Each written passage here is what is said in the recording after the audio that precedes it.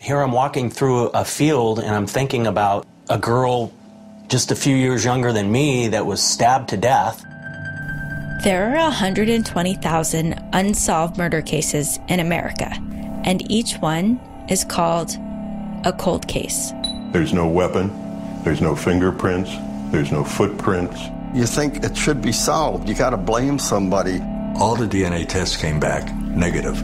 It was negative with all of them. These open cases wreak havoc on the lives of victims' families. We had to figure out what kind of killer we were dealing with. The first 38 times she's stabbed, she's still alive. Somebody was toying with us. Look what I did. Can you catch me? Only 1% of cold cases are ever solved. She said, I think my dad could be responsible. I think he killed them.